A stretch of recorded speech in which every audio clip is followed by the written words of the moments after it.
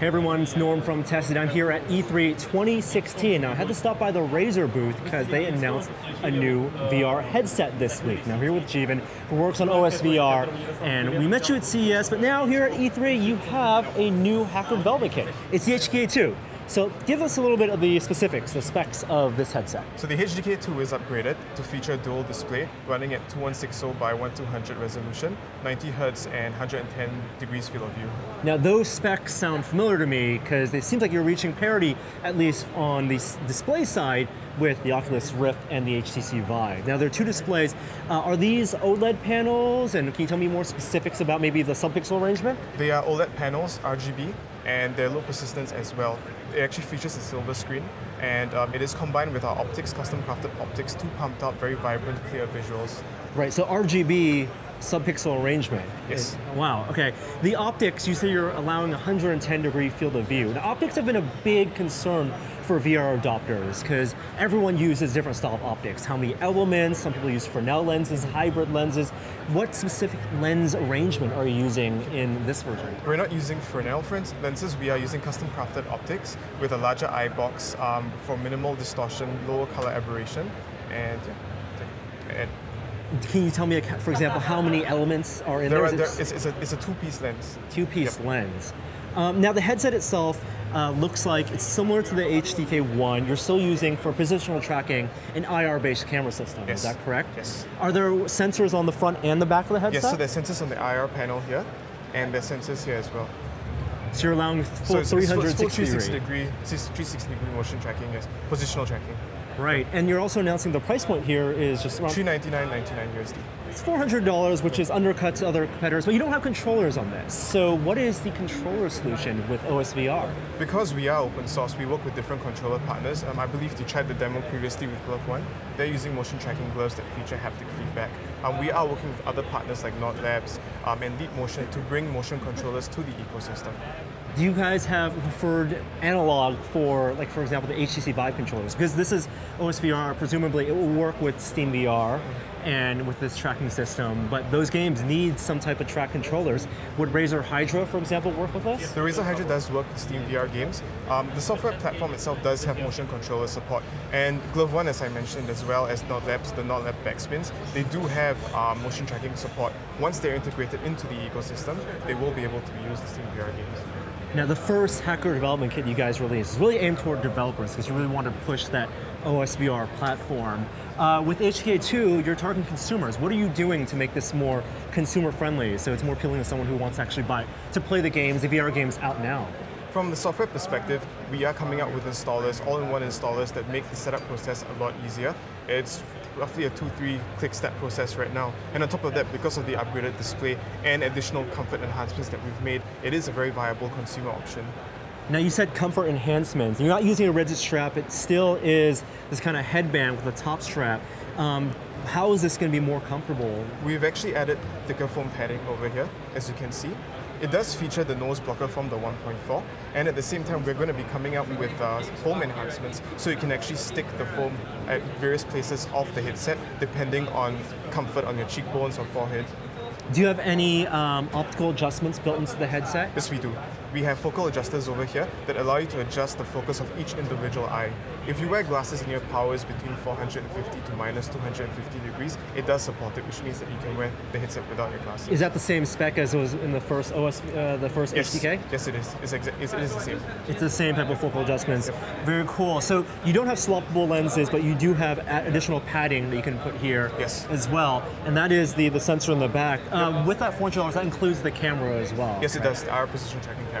Now, how does it all connect to your computer? And how long is that cable? Because you have this one cord here, but you do have a breakout box. Yes. So this is about 1 meter in length, and we have a belt box over here that makes for easier cable management. It's a belt box, okay, right. You kind of clip it to your pocket. And I see a headphone jack here. This is the cable to the headset. USB 2.0 port. A USB 2.0 for game controllers? Yes. Okay. It can be used for anything, but mainly game controllers. And then we have custom input here that runs a HDMI cable as well as a USB cable all the way to the computer.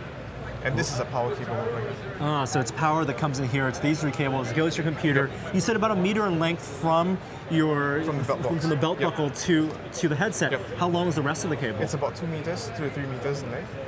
2 to 3, is it? It's about 3 meters in length. About 3 meters in length, 3 total meters in length.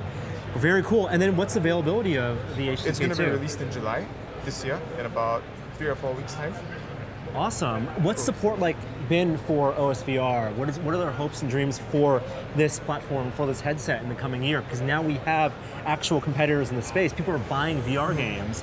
Is priority one getting people being able to play those games on the headset? Yep, so definitely. I mean, one of the things that's cool about this headset, because it is open source, you can actually choose the type of controllers you want to use. You have controller options. At the same time, we do support different content platforms. We're trying to offer unrestricted access to content. So from the very start, we do have OSVR experiences.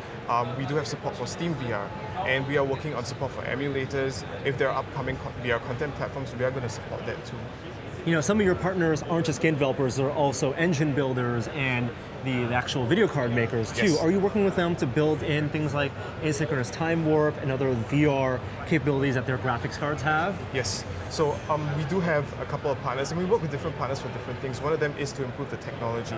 The other would be, of course, adding content support and hardware support. So it is a 360-degree ecosystem, and every day we're getting new people on board to make it better and to offer more to consumers.